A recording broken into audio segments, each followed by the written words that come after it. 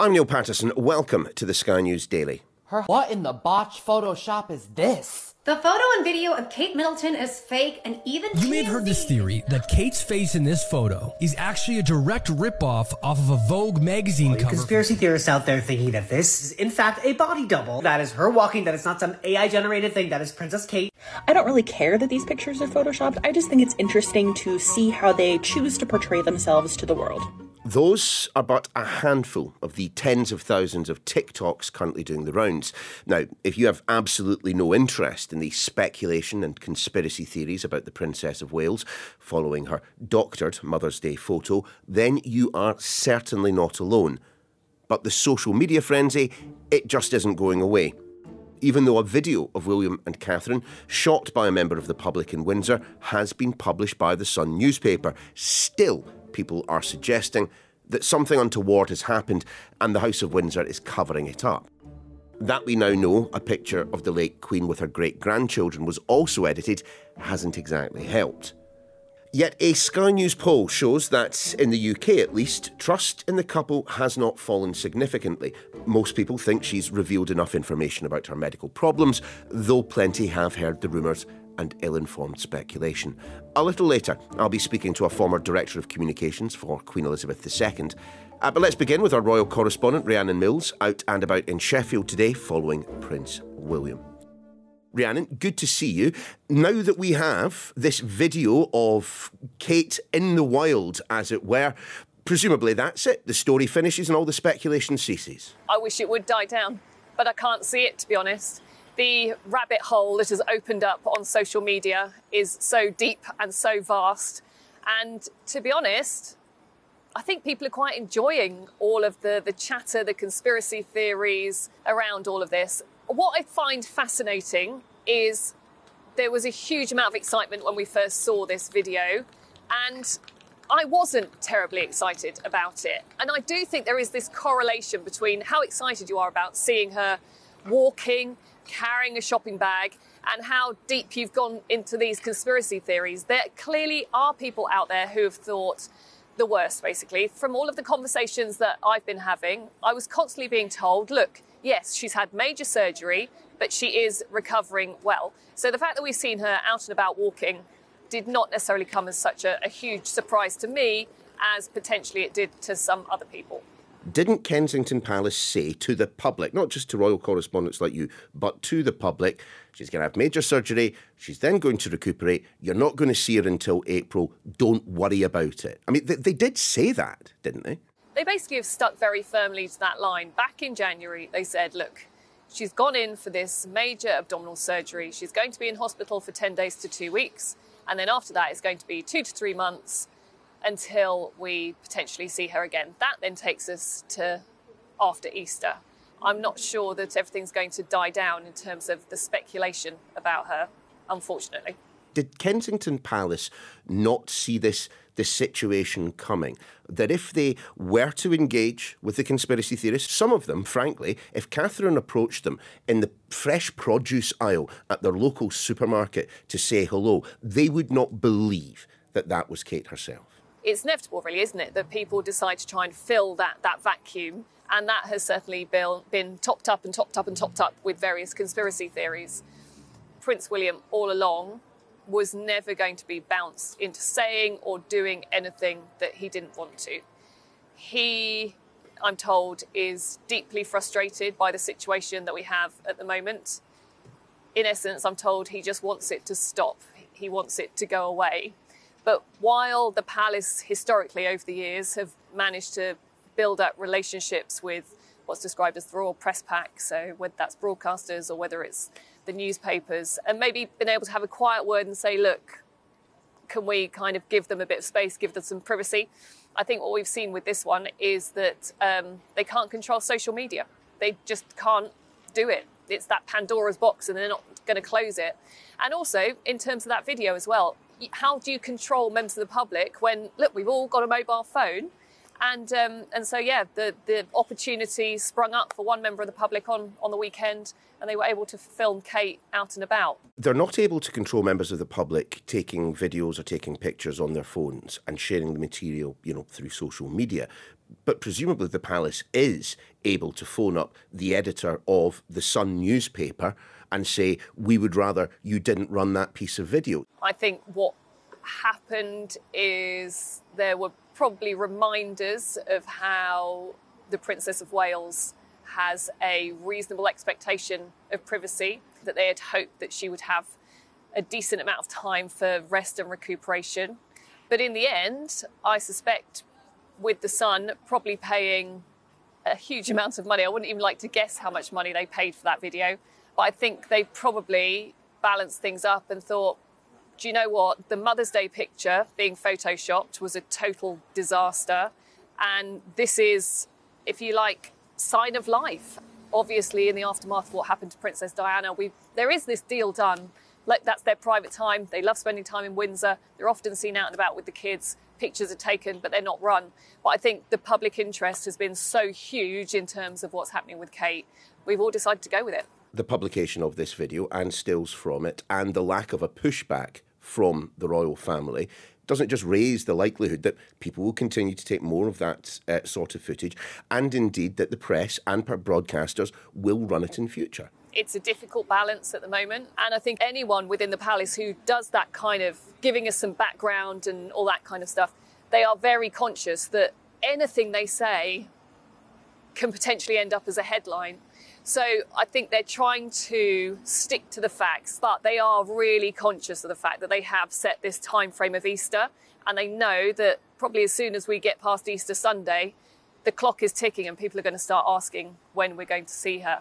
And look, I would be fascinated to know kind of what the strategy is and the conversations that are going on about how do they decide what engagement she does first, or how do they decide what pictures they put out in the coming weeks. Look, the poll that we did showed that it's mainly 18 to 49-year-olds who are listening to all the different theories and talking about it, which to me would point to the fact that they're looking on social media. And that's really where the story kind of continues to percolate and persist, really. And that's what I think is so tricky. You've been out and about in Sheffield today following William. I mean, how's he been received there? It's anecdotal, it's not empirical, but it's always useful to take the temperature when they go out on public events like this at times like these. When you look at the poll, and I think this will be very welcome for Prince William, who kind of wants to maintain his privacy and feels he's doing the right thing. The polling basically shows that most people, they trusted William and Kate before all of this, and they continue to trust them now. Yes, people would like to know a little bit more about what's going on with Kate. What he's been focusing on today in Sheffield is this homelessness project that he launched last year called Homewoods. And I think a lot of what the royal family does is all about convening people. And in the end, that is where they build their credibility. Some people have said that the photo shopping, kind of they thought it was a bit weird. But I would say that largely people are happy for them to just kind of get on with it now. Are you in any way surprised by the data that's emerged from the polling? I thought the photo would impact how people felt about them more. I was quite shocked to think that the picture had been put out there and had been manipulated and changed. With William and Kate, they are well liked. They rarely put a foot wrong. And also, I think what you have to remember, especially with the Princess of Wales, and this I think you can see in a lot of the newspaper coverage, is she sells newspapers like no tomorrow. And so the newspapers are desperate to get her back. Do you think that this incident will provoke a sea change in the way in which they handle the press, or are we going to see them retreating inwards? I think they realise that they can't retreat in a way that most of us would want to. And today was another one of those very telling days where, look, he puts his game face on and he just gets on with it. I was talking to Tessie Ojo from the Diana Award the other day. She's worked with him for about 24 years now and said every time that there's been some kind of scandal or noise around the royal family, it's always extraordinary to see how they literally turn up. It's that sense of duty, service, right, I'm here to help you, to promote whatever cause or charity it is, and they just get on with it. What I always find fascinating in these moments is there's often a lot of discussion about the communications team at the palace and what exactly are they going, what are they doing and how have they failed. But I think they're always in a really tricky position because they can advise upwards, but ultimately, in the end, it's those up top. It's the members of the royal family up top who will make the final decision on the strategy that they are going to follow. Ultimately, it's going to be up to Prince William when it comes to Princess Catherine and what's going to be said or not said in that kind of area. And of course, it'll be up to the King to decide whether or not he shares any more about his cancer diagnosis. But they all know that the levels of interest are incredibly high at the moment. It's whether or not they decide to feed that interest, which will be particularly interesting as we move through the next weeks and months. Rhiannon, thank you. Stay right where you are. When we come back, we'll be looking in more depth at the Windsor media strategy with someone who actually worked for the late Queen. Back soon.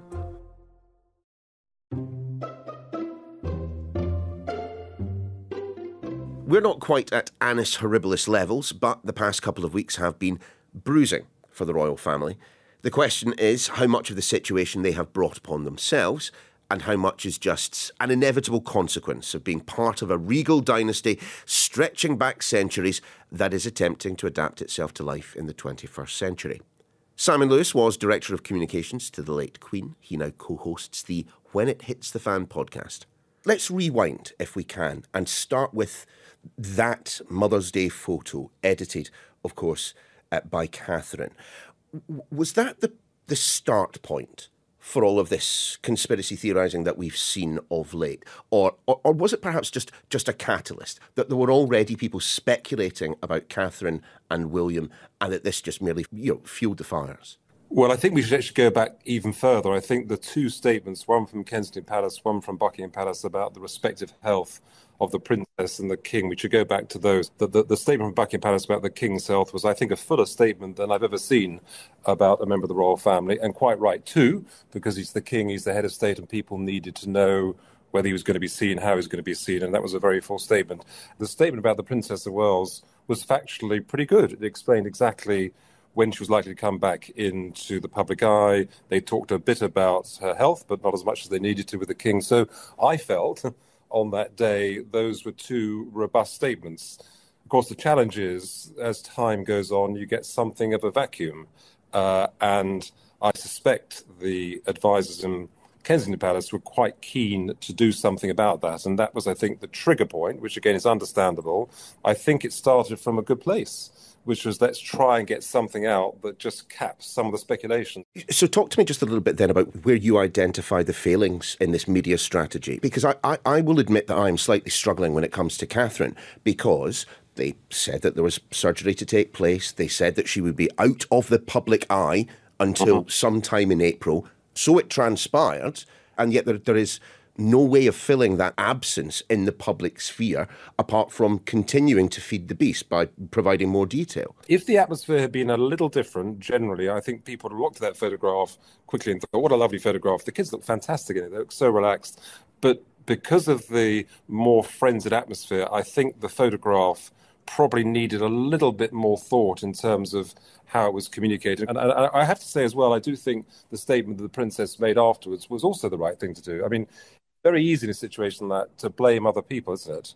But actually, she took full responsibility for it. So I kind of feel that there's a lot of noise around this, but in reality, we're still where we are, that we are waiting and hoping to see the Princess back in action on the timetable that the statement laid out.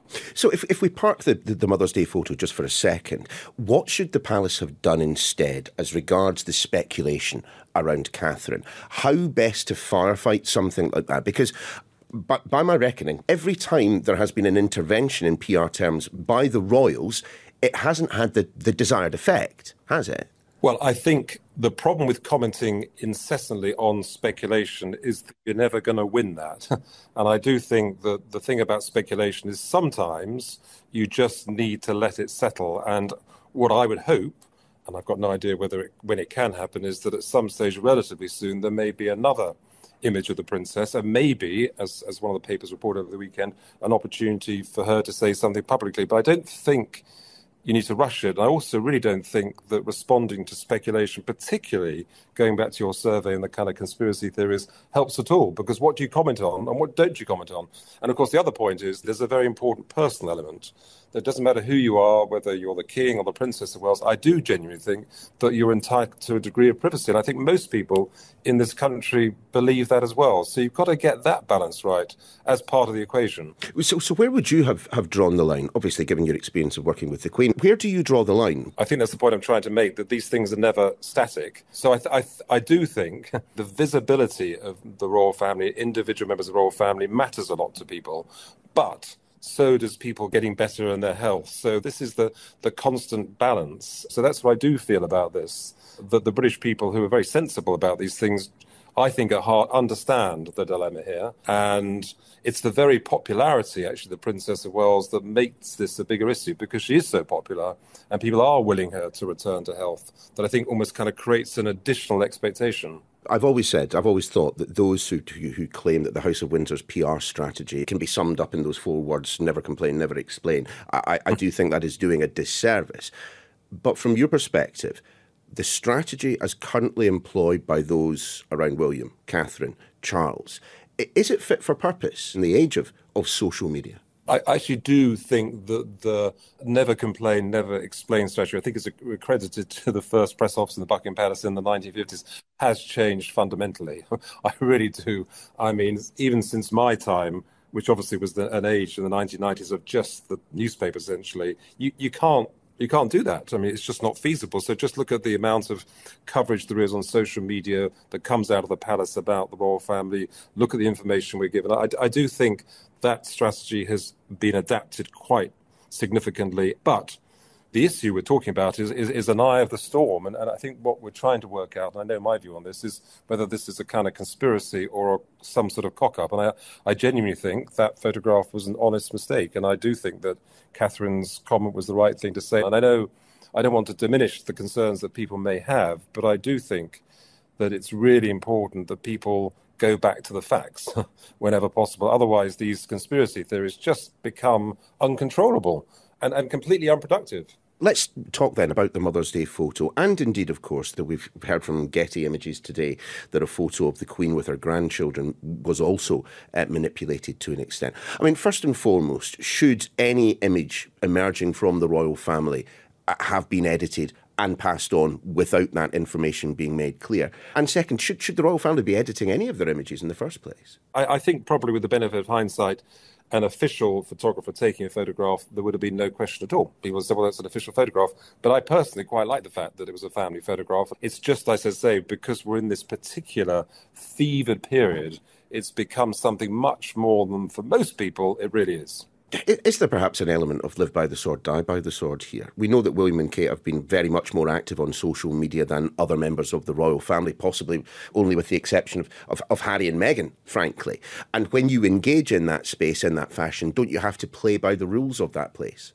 Well, I think it's what I describe as a Faustian bargain. I think every single member of the royal family is very aware that the royal family must be visible and must be visible in a way that is contemporary. And I do think the use of social media by the members of the royal family has been absolutely spot on. But you can't turn it on and you can't turn it off. But you can be measured. I mean, I always think, it's not about campaigns. It's not about issues. It's about long-term communication of what the institution stands for and what work the members of the royal family are doing. And I do think that requires a different type of communication and also requires a different way of thinking about how stories unfold. On that basis, then, how damaging has all this been? Well, I think the first thing to say is your own poll does say trust in the royals is undented. And I've always believed that what people feel about the royal family is a deeply held belief. The second point is I think, there haven't been many accessions in history. I think the accession from the late Queen to the King went as well as could be possibly expected. And I do think the King's first year has been outstanding in so many different ways. So it's just disappointing that he has this ill health now. But I genuinely think if we'd looked back a year or so and said what might happen during this year, might there have been sort of some uncertainties, might people have had to get used to the new monarch? No, I think it has been, for all sorts of reasons, a very, very strong start to his reign. OK then, Simon, what would be the Lewis media management strategy for the next fortnight, for William, Catherine, and of course for Charles himself? So I think the thing that people don't like about any institution is when things look as though they're kind of manufactured or put together very quickly. I think one of the core virtues of the monarchy is that sense of things are carefully thought through, they're in it for the long run. So I personally, if I was back in Buckingham Palace, would be, I'm sure, working with the college to think how we can sort of move forward from this without making it look as though there's something that's been rushed. Simon, thank you. Of course, the royals have always had to be somewhat mindful of how they are perceived by the public. Back in the day, you got it wrong and you'd end up in the Tower or your head on a spike outside it. Today, while the risk of a Cromwellian shot back and sides is much reduced, but the point remains. In an age where information flows around the world in real time, there perhaps needs to be a much speedier response. Or, as we've seen, speculation fills the vacuum that the silence has created. That's your lot for today. We'll see you next time.